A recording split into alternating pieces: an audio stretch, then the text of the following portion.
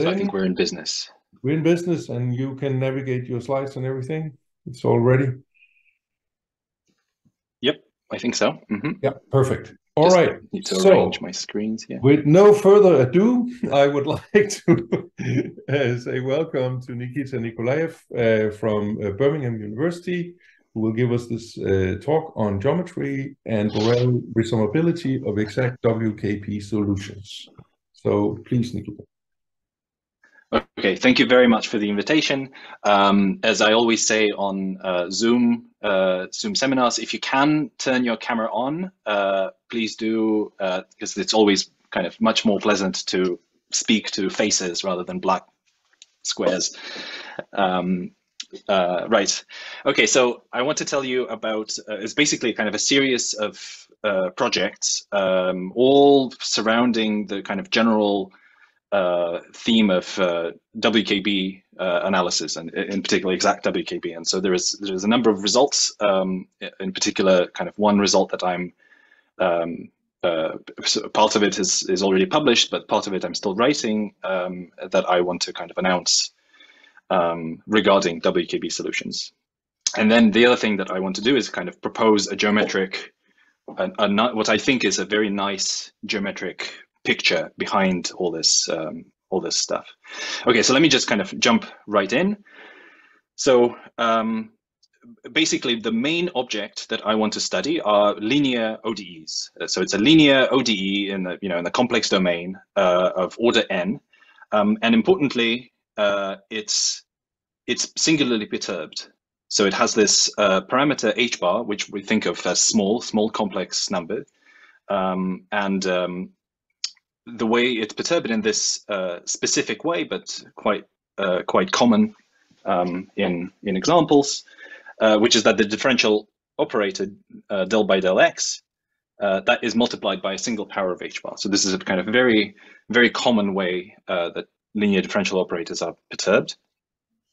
And one thing I want to point out is that the coefficients here, which I call p, they're holomorphic, or more generally meromorphic functions of x, but they're also allowed to depend on h bar. And so here I'm sort of implying that maybe I want some kind of polynomial dependence, which encompasses a very large class of interesting situations in geometry and elsewhere. But in principle, for what I'm about to describe, the dependence could be much more general. So they could, in fact, be kind of holomorphic functions in h bar, which are like holomorphic in a sector of h bar equal to 0 with some prescribed asymptotic. So it could be sort of much more general than that. But you can just think that they are some kind of polynomials, usually even just linear polynomials already, or even just constant. Like the most common situation is when these p's actually don't depend on h bar, and even that situation is very common and interesting. Okay, so two examples that I will think about. One is a very familiar Schrodinger equation. So it's a second order ODE.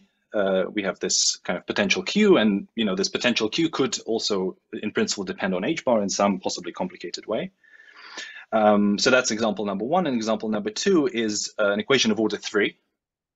So it's this very specific equation. I wrote it down. It has a name called Burke-Nevins-Roberts equation. It's very famous for a particular phenomenon that was discovered by studying this equation by these people, and I will get to this phenomenon.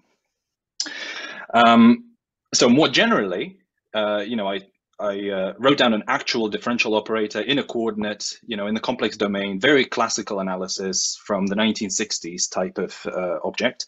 But we could think about something a bit more general geometrically. So I could replace the complex domain X by some algebraic curve.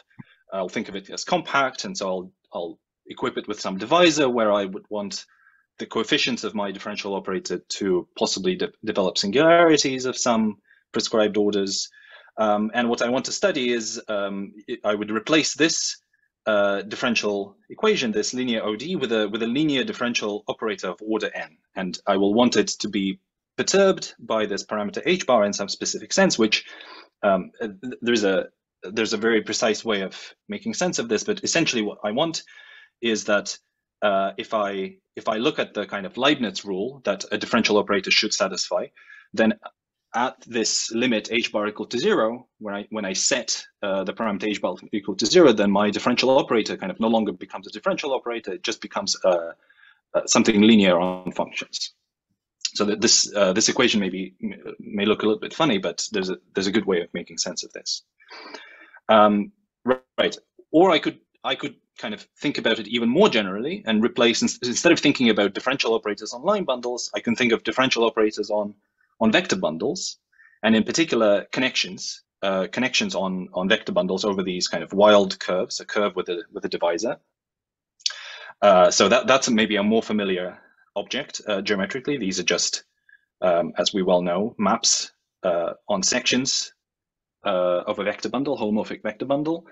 And so I have this h bar in front of the word connection. That just means I want these families of h bar connections. These families are very special in that the way they depend on h bar is there is this special fiber, the classical fiber h bar equal to 0, where my connection actually degenerates to a Higgs field. So you can see it from the Leibniz rule for the connection. So if I didn't have this h bar here, that would be the usual Leibniz rule for the connection. But in here, I'm sort of scaling the only part of the Leibniz rule which is nonlinear on functions. It depends on the derivative of the function.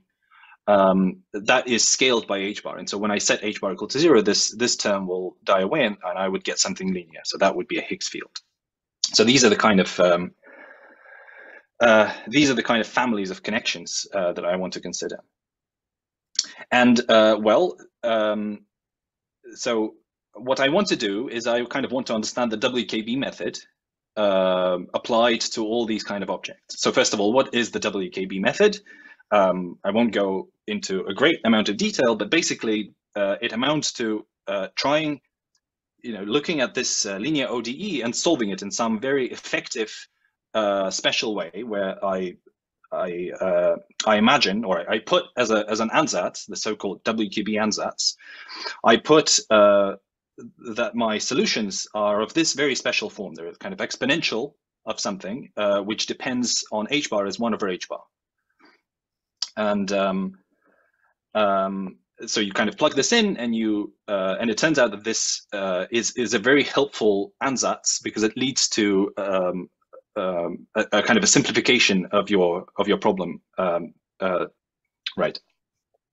So I want to kind of address two questions today with regards to all this. So first of all, kind of thinking a bit more analytically, the question is, when does this WKB method via the WKB ansatz, where does that lead to solutions of my linear ODE with good asymptotics? So the notion of good needs to be explained, but basically some type of asymptotics that I can control. Asymptotics as h bar goes to 0.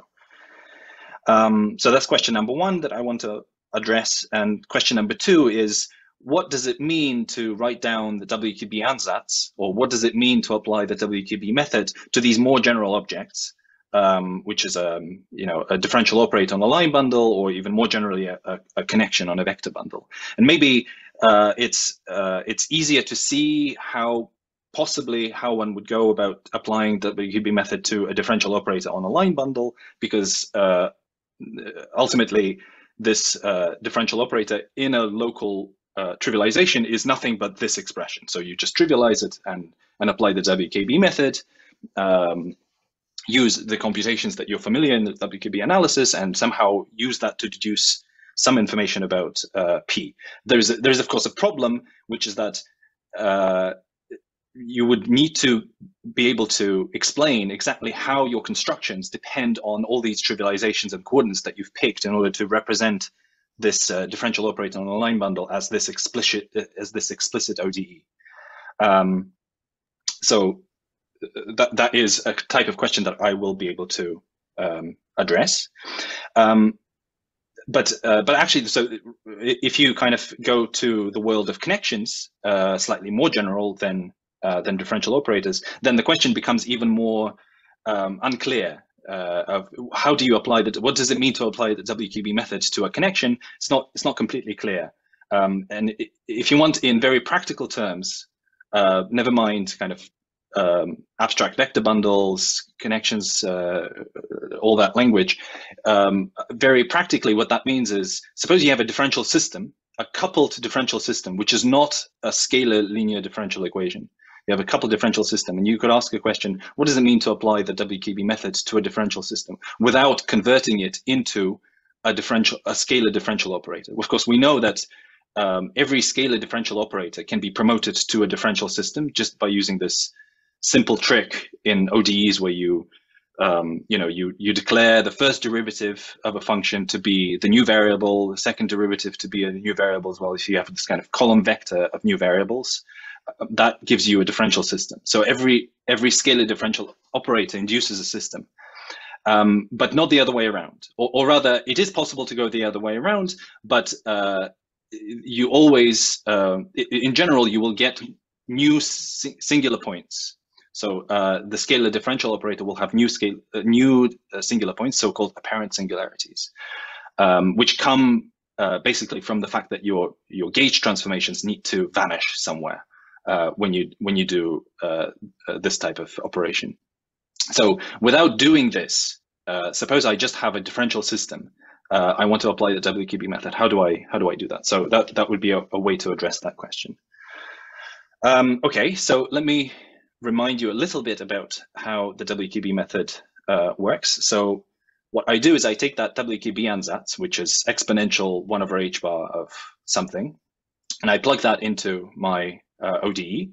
And basically, the way you should think of it is a kind of a rather complicated change of the unknown variable. That's what it is. So my previous variable, so in this equation, my previous unknown variable is psi. I'm trying to solve for psi, and now I'm doing this change of variables. Now my new variable is s, and so I'm going to rewrite my problem as a problem for s. And so if you plug it in, compute the derivatives, you end up with an ODE of order 1 less, so of order n-1, and it basically looks like this. That's the fundamental form of it. And the thing to note is that although it's of order 1 less, it is nonlinear. It is a nonlinear scalar ODE. Nonlinear because my unknown variable here is to the power of n here. So for instance, in the two examples that I had, so the Schrödinger equation gives me a first order. So Schrödinger equation is the second order linear ODE. This nonlinear ODE obtained via the WKB ansatz is now a first order ODE, but nonlinear. So it's quadratic in the unknown. That's a very famous equation called the Riccati equation, or singularly perturbed Riccati equation. And then for the other example, the Burke-Nevins-Roberts example, so that one was ODE of order 3.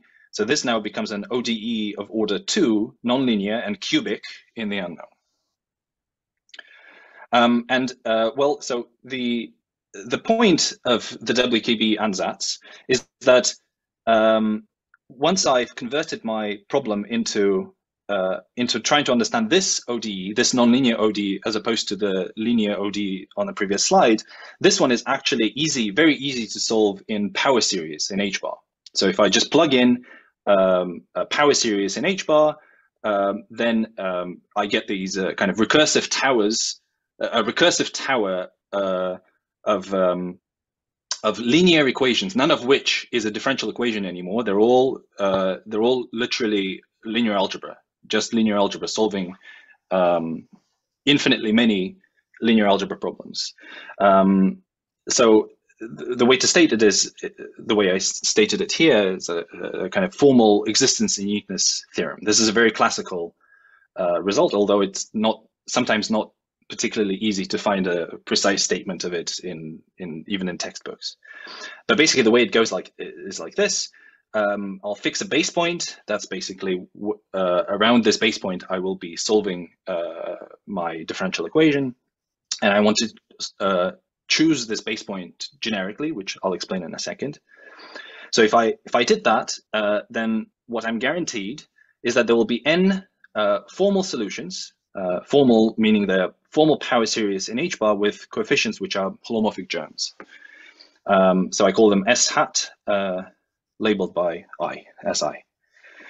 And their properties that they're kind of, you solve for them recursively, and they're uniquely determined by their leading orders. And the leading orders are these lambdas. I call them lambdas.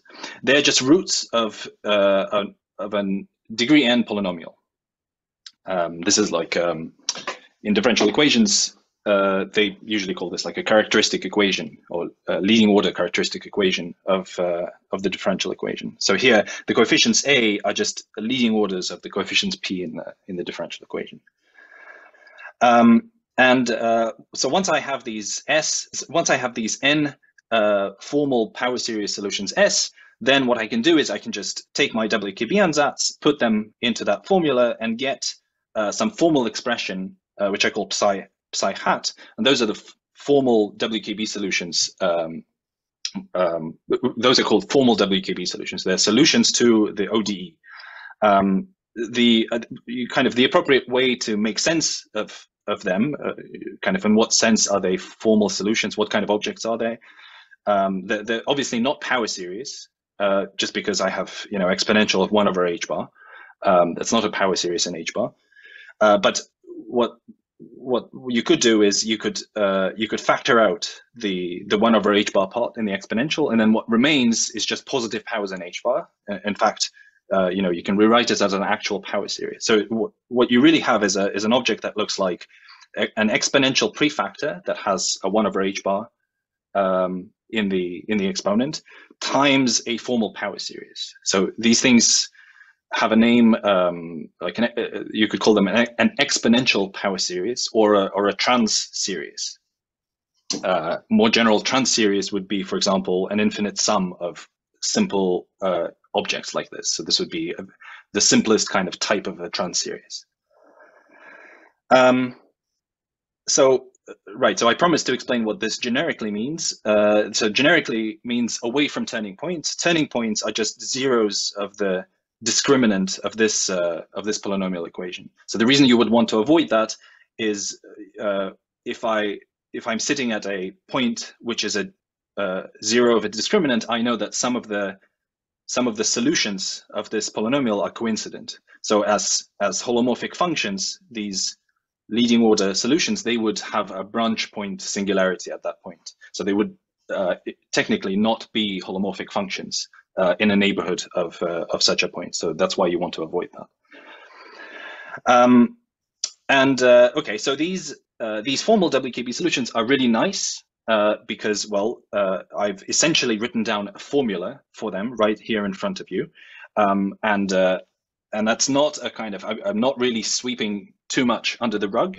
They really are kind of excellent in the sense that they're very, very computable objects. So if you think the only analytic aspect of what has gone on here is solving this leading order polynomial, that basically, that in general kind of involves the implicit function theorem, which could be a little bit not particularly explicit, as the name suggests. But after that, everything is just a kind of recursive linear algebra. And so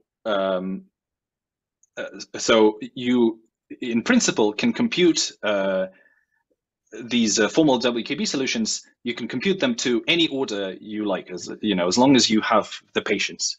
You can write down them very, very explicitly, but they come with a kind of massive caveat, which is that they are almost always divergent. They're convergent only in very extreme, kind of extremely uninteresting situations.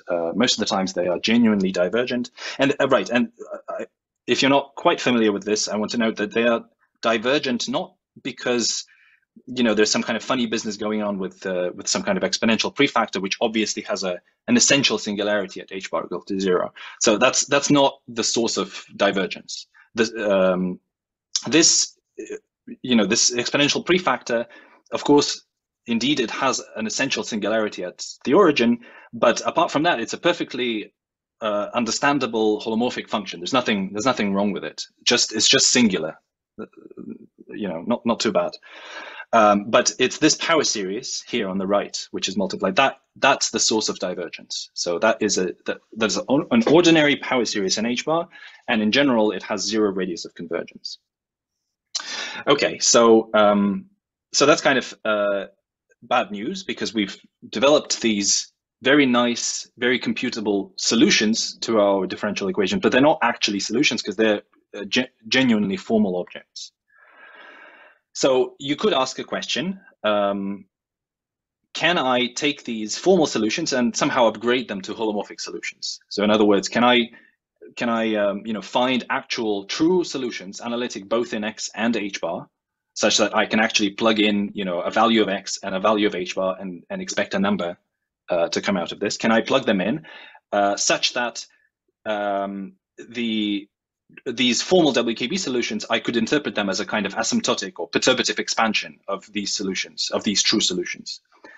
And the answer is yes, absolutely. This is just a very classical kind of asymptotic existence theorem. You can always lift an asymptotic power series to a holomorphic function, and then that lift in general is not going to be a solution to your problem, but you can kind of modify it by a sub-exponential correction such that you can get a lift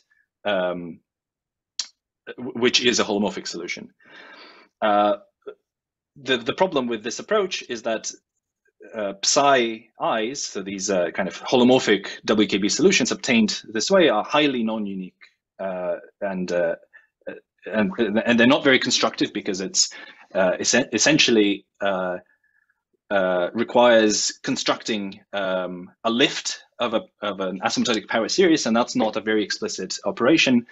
And actually, I say they're highly non-unique. It's kind of it's even it's a kind of completely disastrous situation, because even the set of all possible lifts is not. It's kind of almost impossible to describe it in any sort of effective way, just because it all hinges upon this arbitrary lift and correction. And that is a very, you kind of, in the process of, when you do this, there's very little control on the asymptotics of such. So this is just a kind of a general problem with what they call kind of the deficiency of Poincaré asymptotics, as opposed to other more refined types of asymptotics. Okay, so, right, so you can lift it to a solution, but not in any kind of good, effective way. So maybe a better question is, can I upgrade these formal WKB solutions to holomorphic solutions in some kind of canonical way, in a way that I can actually control? So, mathematically, we would think of this as, can I formulate a kind of existence and uniqueness condition such that I can nail my holomorphic lifts of solutions in some specific way? Can I nail them uniquely? And since many of you are part of this grant, ReNewQuantum, I'm sure it would come as no surprise to you that the way I would interpret that question is, can I Borel resum these formal WKB solutions? And the answer turns out to be yes, you can, subject to some conditions, basically on these roots of the characteristic polynomial lambdas, or rather some complicated global geometry determined by these roots. So let me kind of give you the main results in a kind of a rough statement, and then I'll go and delve more deeply into them. So the first result is that the formal WKB solutions, as I described them, psi1 through psi-n, are Borel summable away from what I'll call relevant Stokes lines. So this is the semi-global geometry which I'm about to describe. And I want to kind of emphasize that this problem of whether or not formal WKB solutions are Borel summable or not, this has been a problem for quite a long time now, and there have been sort of partial solutions to in rank 2, so for equations of order 2, so I a year ago, I published a paper which kind of gives a very general answer to that. And then the problem for higher order, so order 3 and higher, that has been a kind of a very difficult problem for a long time, and I'm very happy to basically announce that I think I have a solution, which I'm writing essentially as we speak. Right. Okay. So that's number one, and number two has to do more with this geometric understanding of what's going on behind the exact WKB. And so the way I would roughly state it is like this. So the Borel resummations of these formal WKB solutions, which I call psi1 through psi-n without the hats, so they are uniquely determined by a very strong asymptotic condition. So in other words, this Borel resummability is stated as an existence and uniqueness result. So it's almost like a Cauchy initial value problem, which uniquely specifies holomorphic solutions of my ODE that satisfy a very specific condition, and these solutions are the Borel resummations of formal WKB solutions. And because it's stated as this very strong kind of initial value problem, solution to an initial value problem, the asymptotic condition is a very geometric constraint, in the sense that it doesn't. It's independent of coordinates. It's independent of trivialization. It's independent of all those choices that we make to go from basically pure geometry to analysis. And so that means the solutions are nailed down uniquely in a very kind of geometrically invariant sense. So that means we kind of have we're allowed to write down a very geometrically invariant meaning to the WKB solutions on a general line bundle over a general Riemann surface for a general differential operator, H-bar deformed differential operator. And what's more is that, as I will describe at the end, there's a point of view that I can propose on the WKB method as a kind of method for studying splittings of vector bundles, or OPA structures on vector bundles with connection. If you formulate the WKB method that way, then again you can kind of use this geometrically invariant existence uniqueness type result to actually deduce a notion of a kind of a WKB, exact WKB flat section for a connection. So right. So okay. So this kind of main result statements 1 to 3, they address the two questions that I posed in the very first slide. Okay. So yeah. Just that. So somehow here it's in 3, it's a splitting because you have sort of split this roots into n different roots, right?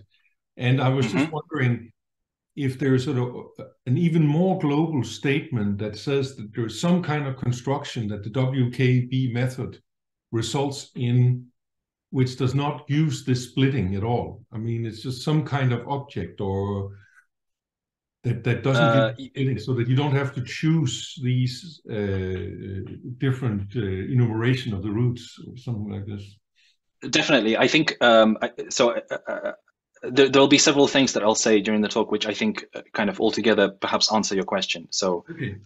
Yeah, indeed. So one of the things that I want to do is I want to get rid of this enumeration of roots, basically, to kind of encode it completely geometrically. Yeah. Right. Okay. So to explain the main result, let me kind of briefly explain what this semi-global geometry of these lambdas, what that looks like. And I'll basically cover it in 2 ways. First, I'll explain to you what the way it's traditionally explained, and then I'll give a geometric point of view, more or less answering your question, Jon. So what we're interested here are what I call WKB trajectories, which are they're kind of real trajectories which locally are given as these level sets of the imaginary part of differences of lambda I and lambda j. So lambda I and lambda j, remember, they are roots of the characteristic polynomial. So I take their difference, I integrate this, some kind of weird integral, and I look at the imaginary parts of them. And then, so I actually want a trajectory out of it. So I want directionality emanating from the base point that I always kind of keep in mind. So this trajectory is given as the level set of the imaginary part, and I can use the real part as to give me the directionality. So so I call these what do I call it? Gamma ij is the WKB trajectory emanating from a particular base point.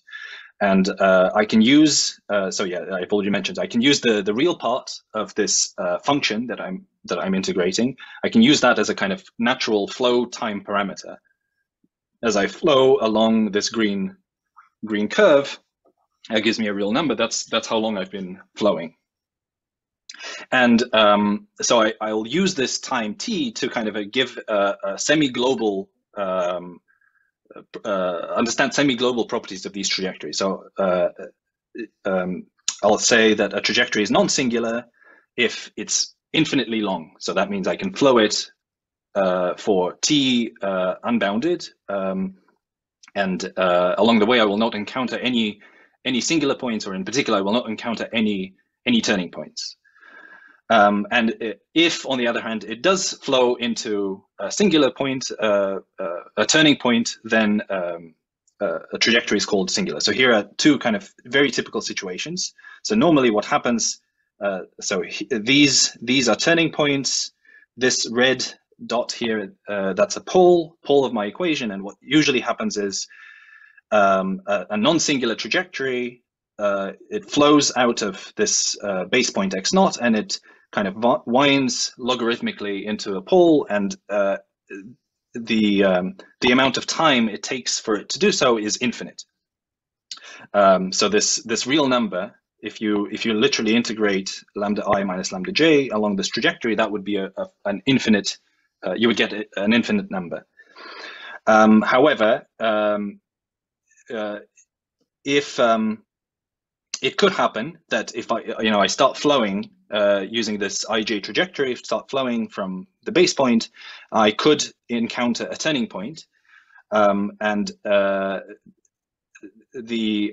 what characterizes such a trajectory is that the amount of time that it would take to flow along this trajectory is actually finite. So in fact, in the theory of like quadratic differentials, where they study such trajectories a lot, they even refer to turning points as finite singular points, meaning that these are singular points which you can reach in finite time.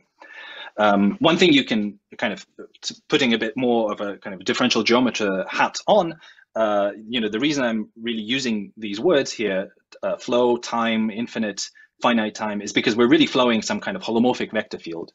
And what I want from this flow is for it to be complete. Complete, not globally, but I want the local flow to be complete. So, or in fact, to be forward complete. I have a notion of what it means to flow forward or backward. I'm always going to flow forward, and I always want this flow to be complete. And if it's not complete, then I'm in trouble. That's the situation I want to avoid. Here's a kind of a semi-local, semi-global picture of what goes on.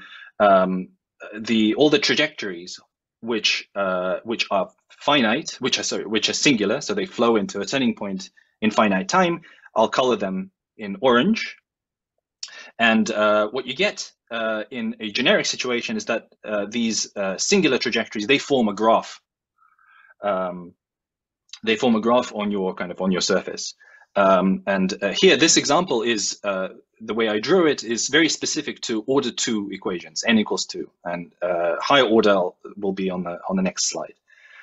The very kind of particular situation that you get in order 2 is that this graph, which is called the Stokes graph,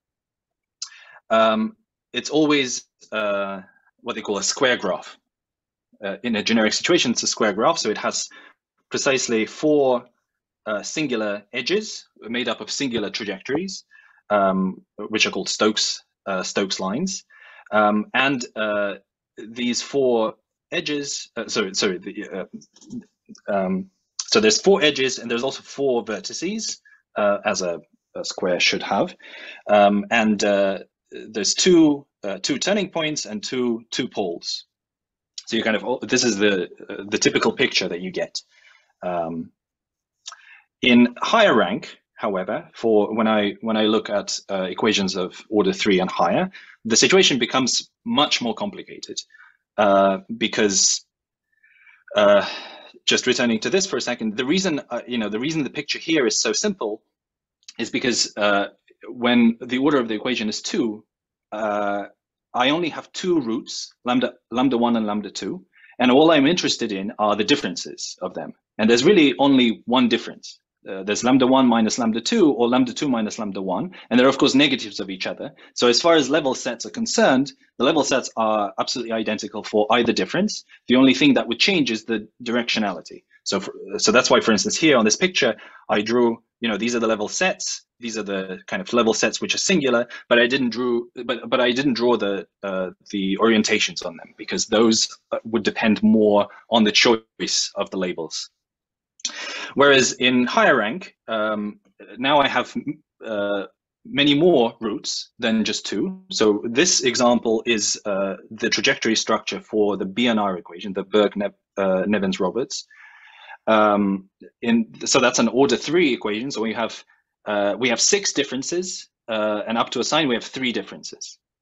So here I actually drew them with orientations, and these red wiggly lines, they are branch cuts, because of course the 3 roots, they are some kind of multi-valued holomorphic functions.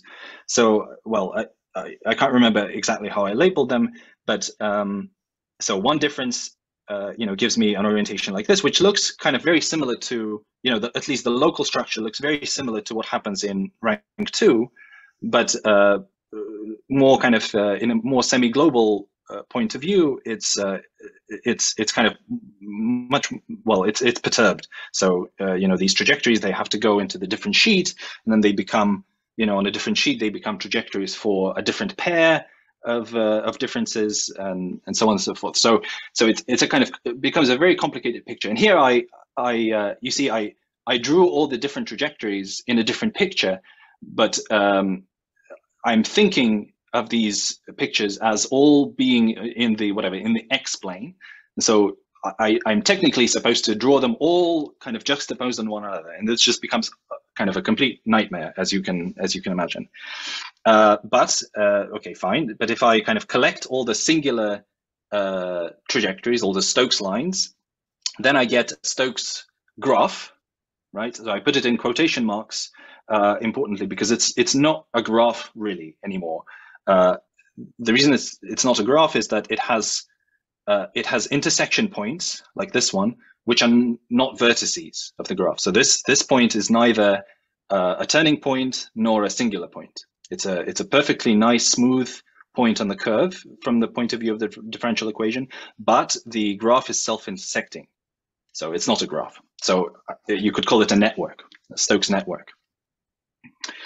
Right. Okay, so that's what's kind of traditionally said, and I kind of want to make a point that, because this picture is so complicated, as a geometer, my immediate reaction is that, well, it means to me that we're drawing these pictures on the wrong space. There must be some other geometric space in play where this actually kind of makes sense. So, okay, so here's my proposal for this. So differential geometrically, you can understand that these trajectories of type ij are really just leaves of a foliation given by an abelian differential. This abelian differential is just this difference, lambda I minus lambda j. Okay, so let's return to this characteristic equation. That characteristic equation, as geometers, we recognize that it's just a spectral curve, which is a subset of a cotangent bundle. Here I actually do the twist by the divisor, but whatever, you can ignore the details.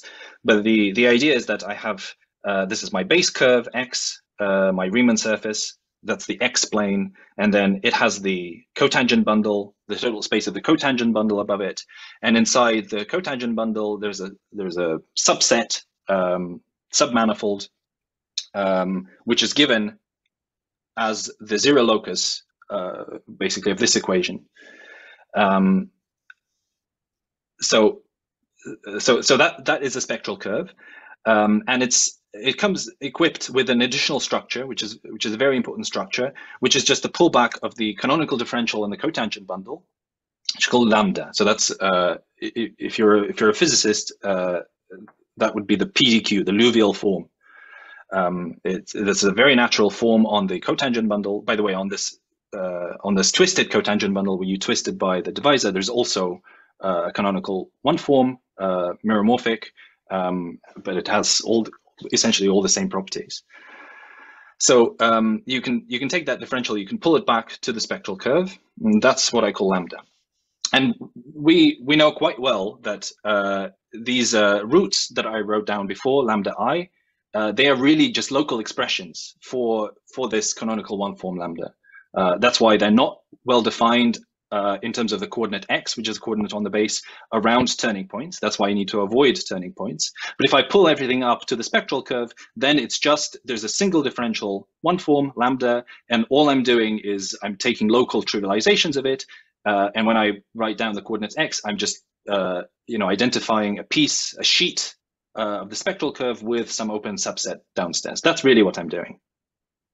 Okay, so I want to kind of give a very similar kind of interpretation for these one forms lambda I minus lambda j dx. And oops, my proposal is like this. So there's a kind of a little cute lemma, which is that these lambda I minus lambda j one forms, they are local expressions of what I would call the adjoint canonical differential, denoted by ad lambda. Not necessarily the best notation or terminology, but let's just stick with it for now. And it's a differential on the following curve, which is obtained canonically from the spectral curve.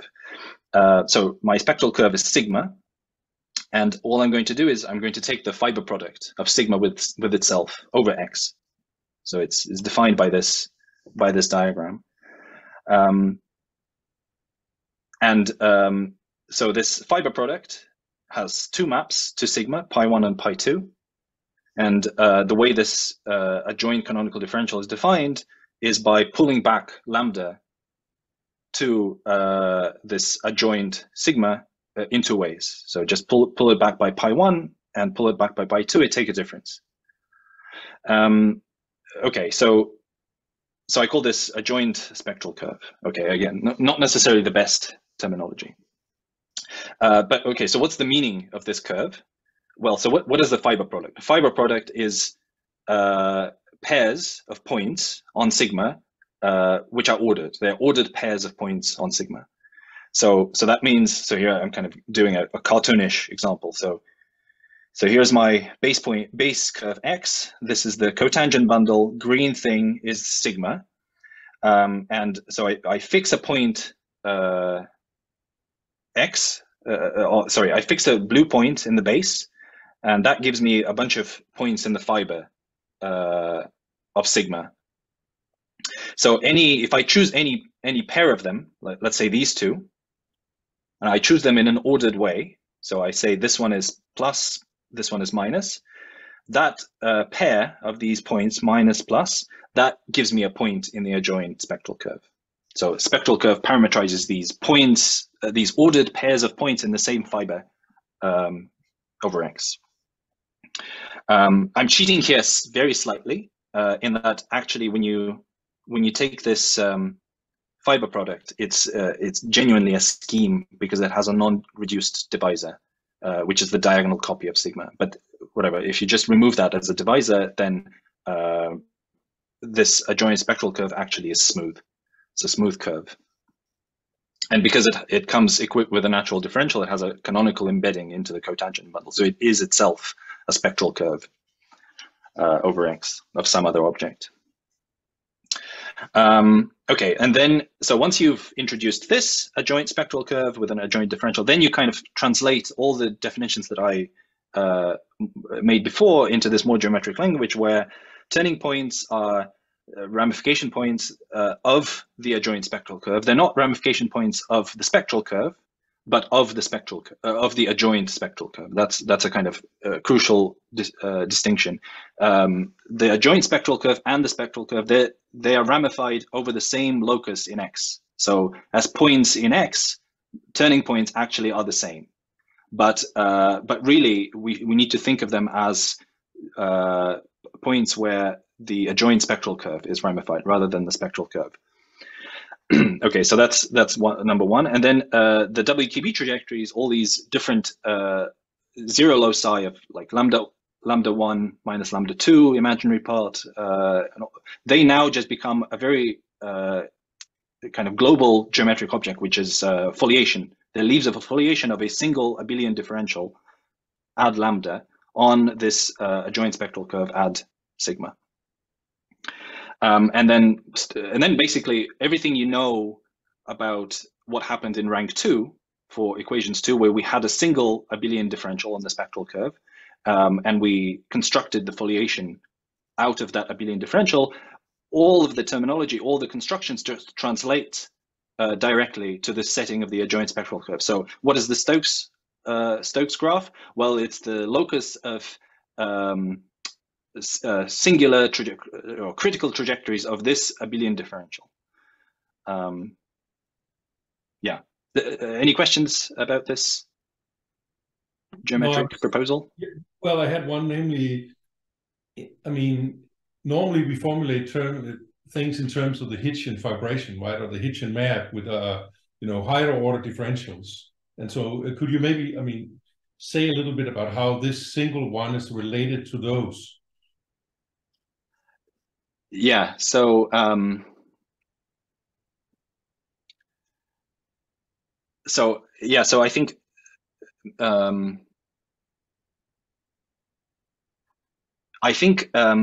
so okay, so yeah, of course here I have the spectral curve just comes from a point in the Hitchin base, but I don't necessarily have a Higgs field attached to it. But if I did, then I think I would be able to explain exactly to you which Higgs field this spectral curve corresponds to, and that is the Higgs field. So if you have a Higgs field on the vector bundle E, like E phi, that's the Higgs field.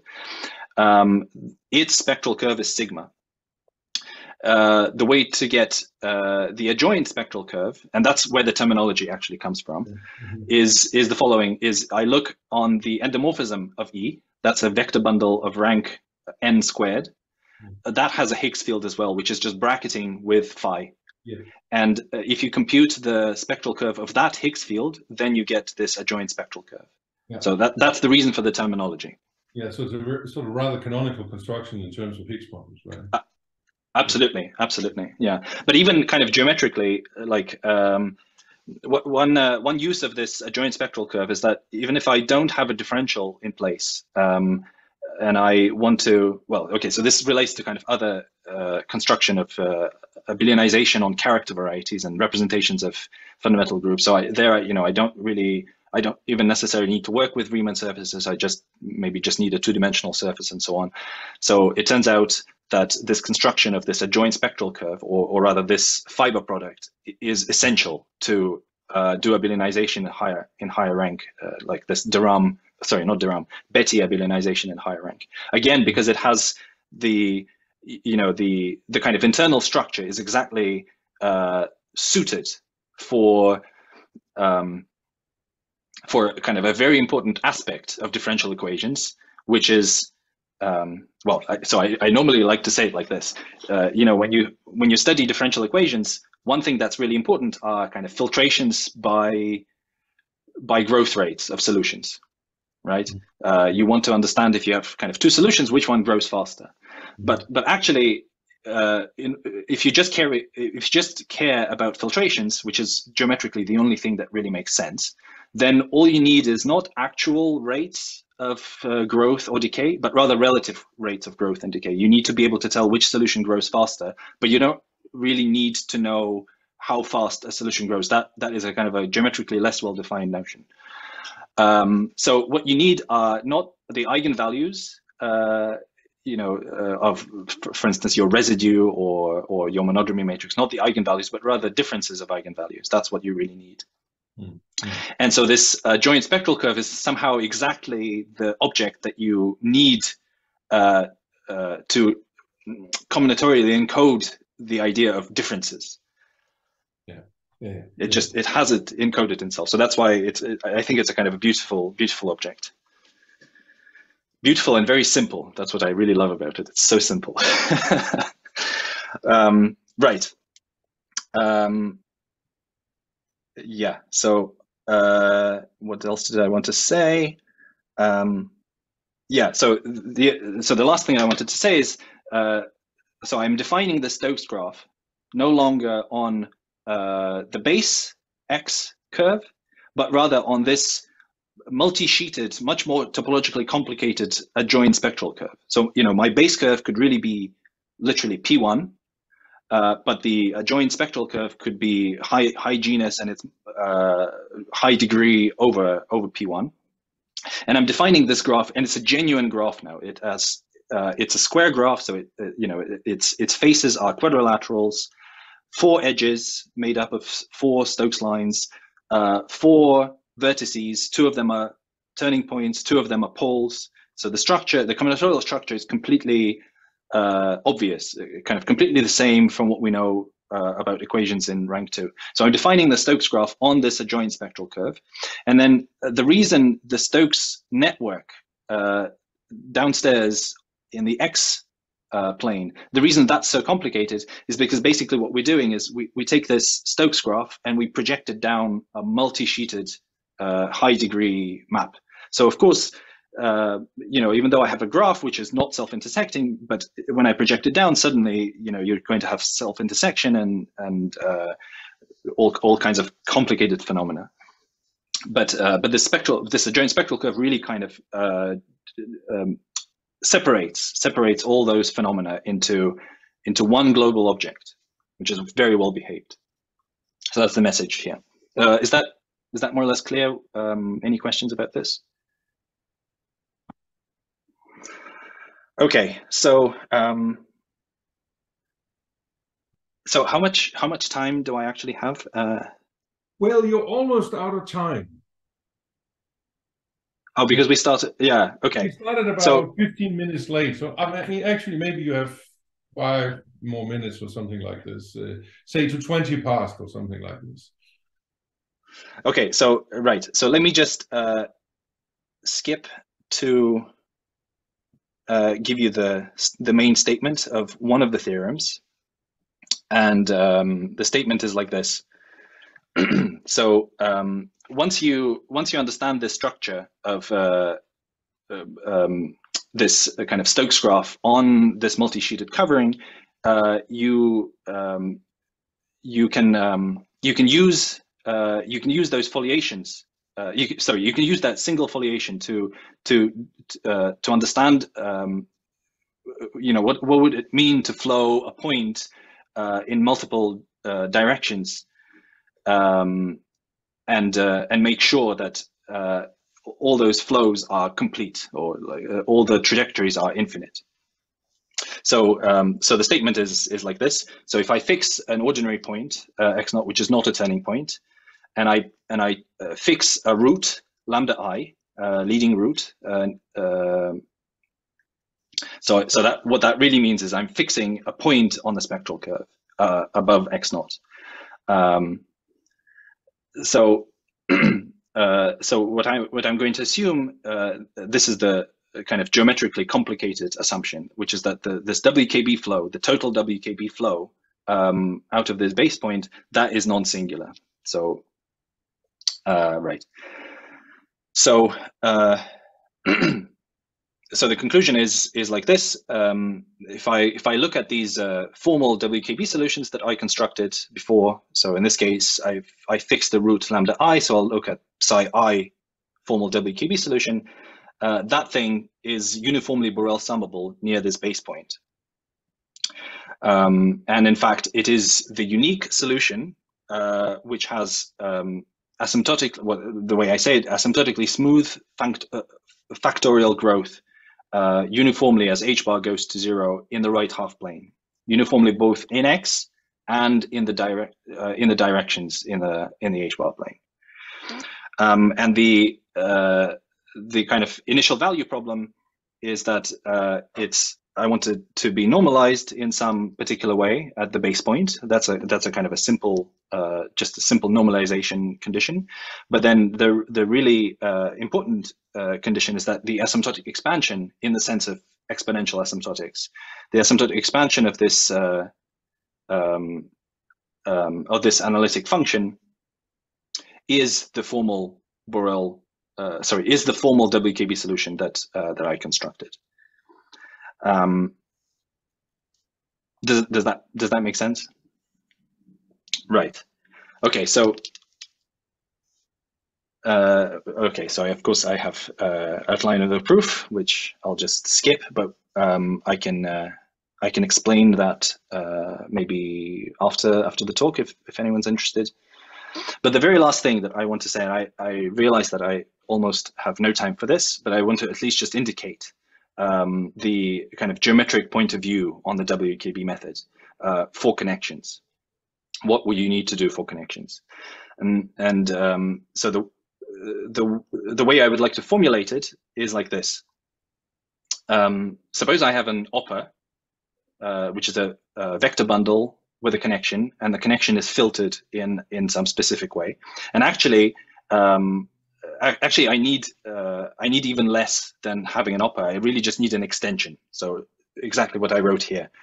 Suppose I have an extension of vector bundles, which is not necessarily a flat extension, meaning that E has a connection, but the connection does not necessarily restrict to E prime.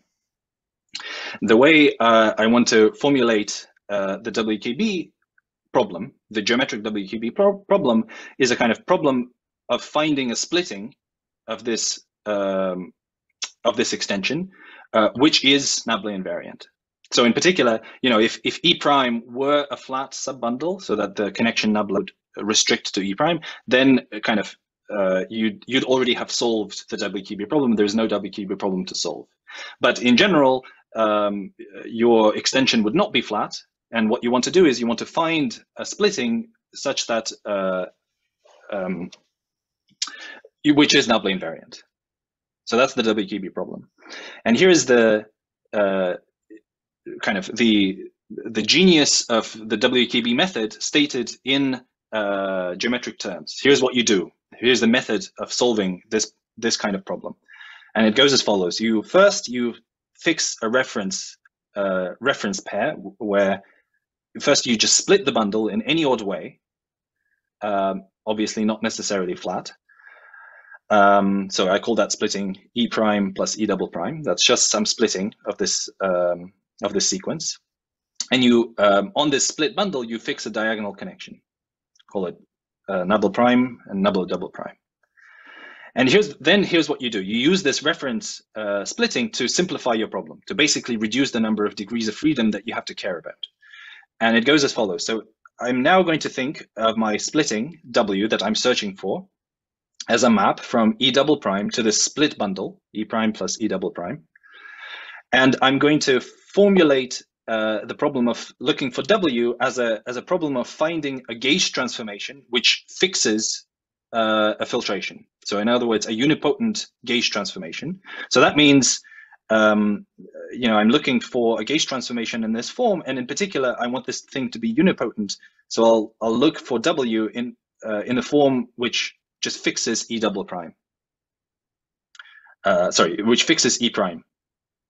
And so I've reduced the problem of finding W to a problem of finding kind of a smaller amount of data, which is this S. S is this off diagonal map. Okay, so maybe this might sound kind of silly. Why would you want to do that? And the reason is the following. I also, so far I've just used the reference splitting. Now I'm going to use the reference connection. So I'm going to write the connection nabla that I'm given. I'm going to write it in terms of the reference diagonal connection. So the difference, of course, is going to be some endomorphism, which I'll call phi. And now what I'm going to do is I'm going to apply this gauge transformation to this connection written in terms of my reference diagonal connection. And I'm going to state the condition of what it means for W to be an invariant splitting.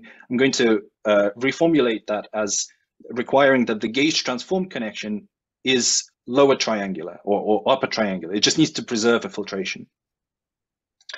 So so if you do that computation, you just do this gauge transformation, compute a few derivatives. What you find is that this condition of W being an invariant, a nabla invariant splitting amounts to making sure that the lower left corner or upper right corner, depending on how you set up your gauge transformation, let's say the lower left corner of the gauge transform connection needs to vanish for it to be in the upper triangular form. And the lower left corner amounts to an expression that looks like this. And so this expression, I call it the geometric Riccati equation. So remember, the Riccati equation was quadratic in the unknown variable, and it was first order in the derivative. So we're kind of seeing the same thing. So here, S is my unknown. This equation is quadratic in S. Here's my quadratic term. And it's also order 1 in the derivative. I'm differentiating using this diagonal connection. I'm differentiating S.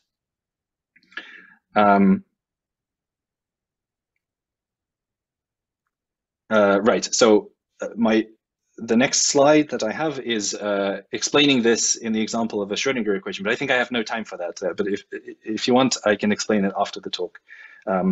I'll just finish by saying that this is my proposal for what it means to kind of do WKB analysis in the geometric setting where you don't want to choose a coordinate, you don't want to choose trivialization, you just have a connection. And the point I make is that all you need in order to proceed with WKB is you need your bundle to be an extension of vector bundles. So in particular, if your connection comes from a scalar differential operator or a differential operator on the line bundle, the way you would promote that to a vector bundle with connection is you would apply the jet functor. So you would have a connection on the jet bundle, but the jet bundle always comes with a very canonical extension, or in fact filtration, which is the jet extension. And for that example, this splitting, sorry, not this splitting, this the sequence that I need in order to start with the WKB is precisely the jet extension is exactly what you need to proceed. So okay, so I'll end on that note. Okay, so let's thank the speaker. Thank you. Let's now ask for questions.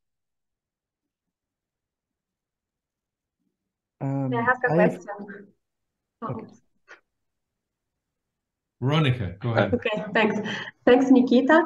So about this last thing, when you say the exact WKB flat section, so the way you will construct now the solution, like, do you have you're gonna solving this for S, and then you are going to do Borel Laplace summation of S?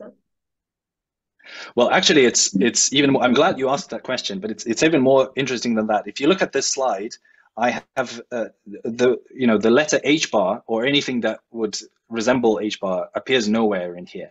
So actually, the other point I would like to make is that the WKB method itself has nothing to do at the core of it has nothing to do with perturbation theory, and this is I like to emphasize this point, that when we think of the WKB method, or in particular exact WKB method, its effectiveness, there's really two steps there. The first one is this kind of ingenious method where you search for a particular structure on your object, whether it's a connection or a differential operator with a line bundle, and you reduce the amount of degrees of freedom that you have to worry about in your problem by doing this kind of funny gauge transformation. Once you've done that, you arrive at a differential equation, and then you apply perturbation theory to solve that equation. And those two steps are really separate. They're separate pieces of mathematics. So if I said that, let's start with not a connection, but an H-bar connection, this thing would depend on H-bar, then basically what you would have is that there would be an H-bar appearing here, or rather, the better way to say it is that this reference connection, nabla knot, the diagonal, that itself would be an H-bar connection. And so what you would end up with is a non-linear first order equation. This, technically speaking, I guess this would be a vectorial equation, but okay, whatever. That would depend on H-bar, and the point is that this kind of equation is solvable in power series, not exponential power series, not trans series, none of that, just in power series. Yeah, and then of course you would worry about what would it mean to, can you Borel resum it? Then that's that entire other kind of aspect of exact perturbation theory comes in. So if I don't, so is this your strategy? At this point, you will put an H-bar in front of the connection. Yeah. And, okay. So let me actually.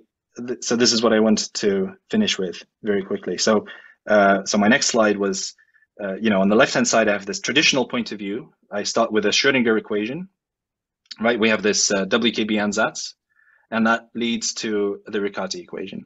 So here's what it all means, right? And this is the geometric point of view. This is exactly what I just described. You have extension, splitting. You look for splitting, etc. So, and then you end up with this geometric Riccati. So. Can I maybe take like 3 minutes to explain this? Sure, go ahead. Mm-hmm. Okay, so yeah. So the point of this slide is to convince you that what this geometric point of view that I told you is not some kind of gobbledygook, but actually has real world applications. So and here's how it goes. So when I study a Schrödinger equation, it's a second order ODE. Really, we need to understand that it's geometrically it's an H-bar deformed differential operator, second order, but on a very special bundle. The special bundle is this anti-canonical bundle. The reason we want that is because, we want in all coordinate charts, we want to preserve this Schrödinger form where we don't have the first order derivative. And another way, kind of more physical way of thinking about it is that the solutions to the Schrödinger equation should be wave functions, and wave functions should be sort of square integrable. So it's something that it's basically, there should be something that when you square it, you should be able to integrate it. Okay. Anyway, so the Schrödinger equation is really an operator on this very special bundle.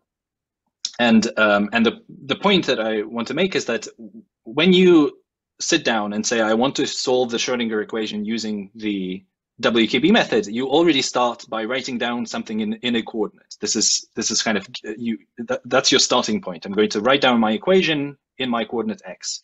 But this is really a choice that you've made. It's a choice that you've made. You could have made a different choice.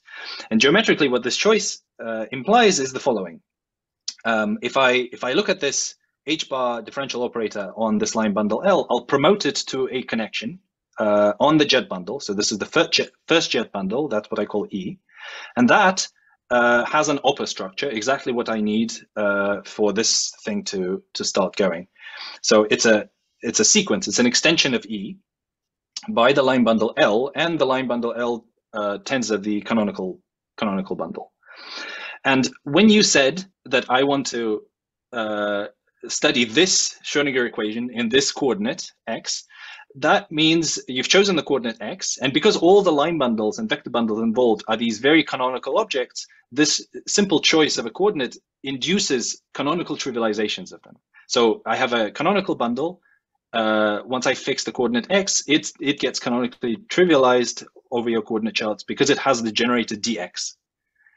And because I have a square root, I fixed the square root of the canonical bundle, that gets a canonical trivialization, whatever, square root dx, whatever that means. So that means my jet bundle E, which is really a which is really a direct sum now of two trivial bundles generated by these vectors, it's of this form. So, and right. So my reference connection that I will pick is just the kind of simple H bar, the simplest H bar connection, which is the trivial H bar connection. It's supposed to be a diagonal connection on this reference splitting. Well, I take these generators as flat generators for my diagonal connection. So it has this form. So if I write my Schrödinger equation, or the connection that comes from the Schrödinger equation, in terms of this diagonal reference connection, I end up with an endomorphism which has this form. This is a very familiar form when you study these Schrödinger equations as connections. And now, so this is my phi. If I literally just look at this equation and plug in, the values of phi, given this expression, you see that I recover precisely the Schrödinger equation. Right, but I mean, somehow, then there is the next steps, namely, is perturbation theory, then is yes. this Borel summable, and question is there also a geometric object that houses the Borel summed object? Very good question, and I don't have a good answer to that, but I do think that there are interesting groupoids or groupoid representations that are involved. And I think, I certainly am not in a position to say anything precise about this yet. But my understanding is that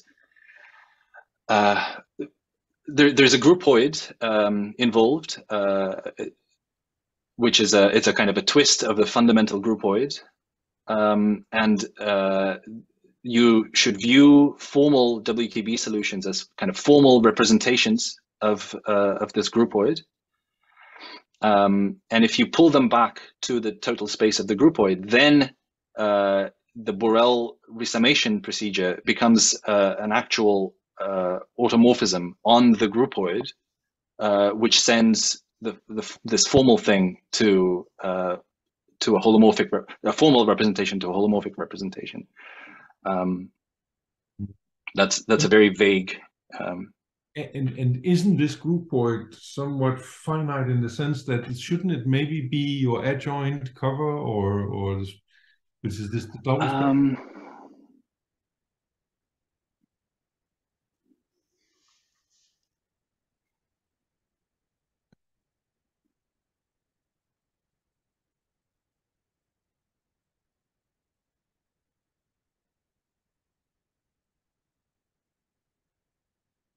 Well, okay. The short answer is I don't know. This adjoint spectral cover definitely plays an important role in this groupoid story. Yeah, but I definitely at this point it's a bit too fresh for me to say anything particularly precise about this. It comes back a little bit to your main theorem, where I was a little bit surprised to still see the eyes, because there should somehow be a formulation of your main theorem in section 3 here, which right. would be completely independent of I, right? I mean, that was the whole point of introducing this adjoint cover. That's right. The reason is that this is a local statement. This is a local existence. Yeah, isn't so there some kind of uniqueness that allows you to say that this will propagate all over the cover, maybe with some poles or singularities that... correct. Yeah, so the way you should think of it is when I chose this lambda I, what I really did choose is a point on the spectral curve above x naught. So kind of using this formulation of the joint spectral cover and all the rest of it, yeah, the way you should treat, you know, I'm using this label I here, but really what I'm implying here is I'm choosing a point on the spectral curve, and it doesn't matter how I've numbered my sheets. You know, like in this entire formulation, the way I've trivialized the spectral curve no longer plays any role. All right. Yeah, and so therefore there should be a formulation that just involves starting with a point on that cover, right? I mean, sort of, Yeah, exactly. I love the application of the Danish letter A in your theorem. Right. Anyway, sorry, I kind of hijacked your question, Veronica. You should continue if there's more.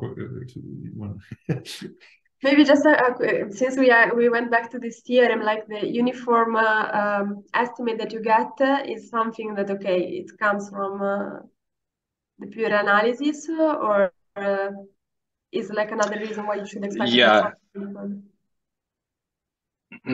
Yeah, so I certainly won't be able to kind of explain the ideas of the proof in a few seconds, but at the core of it, the way this theorem is proved is a very kind of classical approach of doing what is called the method of successive approximation. So you basically you start with this ODE, you transform it into this nonlinear ODE that you want to solve, and then the important step from my point of view is to further transform that into a nonlinear system. Somehow I always want to work with first order things. So it's a first order nonlinear system rather than an nth or whatever, n-1 order differential scalar equation. So once you start with that, then there's a bunch of operations, which, okay, funny story. When I was writing the paper, I spent a lot of time thinking about how like I need to make this transformation, and then I need to make this transformation, and kind of how am I going to explain this to people that this, you know, that this makes sense, because this looks horrible. So then I had an old book about like chaos and dynamics or something, and I just decided to open that, and I realized that many of the steps involved are really absolutely kind of classical operations in differential equations, except that of course they're not formulated in this singular perturbation theory context. So anyway, so there's a bunch of kind of linearization of the system around the leading order solution type of thing. But then at the end, you kind of boil it down to a system in a normal form, which you need to solve. And the way you solve it is by applying the Borel transform and solving the resulting Borel transformed equation using method of successive approximation. So you literally write down a system, a sequence of kind of approximating solutions, you sum them up, show that the whole thing converges. So that's the analysis part. But in a way, kind of what I like about it, this may be a good or a bad thing, depending on your point of view. But if you look at the proof, you could have perfectly, like if this proof appeared in a textbook from the 1960s, you would have kind of said, this makes perfect sense. You know, like it looks kind of, it definitely looks like a proof that should have appeared in a textbook from the 1960s. Like you open Vasso's textbook, and it's kind of the same language, more or less. Okay, yeah, thanks.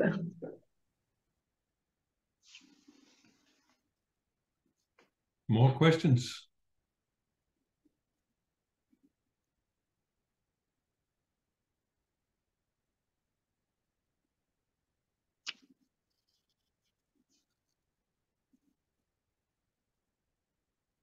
Well, Maybe not. It appears not. So let's thank Nikita again. And thank you so much. And we'll see you at the next seminar, I hope. And many thanks for your talk. Thank you. Thank you very much for the invitation. All right.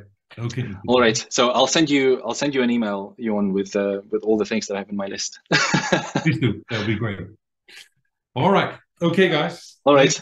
Bye, everyone. Thanks very much. Thanks for coming. Thank you. Bye.